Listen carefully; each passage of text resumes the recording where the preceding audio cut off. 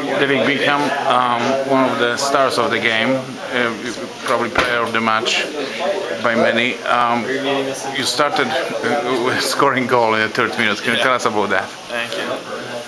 Yeah, that was actually just overhit it and then caught a lucky bounce and went in. So if you have to repeat it, would you? Hopefully not. I mean, it's always good, but it's not what I was trying to do.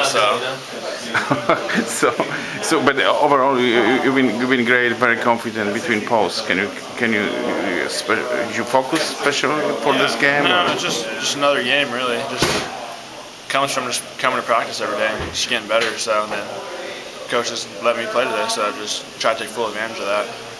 So what do you think about your opponent today? They're one of the best teams, and they're in EPL. So obviously they're coming in for preseason, but they're still one of the best teams in the world. So good result for us, and hopefully we just continue on into our season, just keep the results coming. You seem to be very comfortable in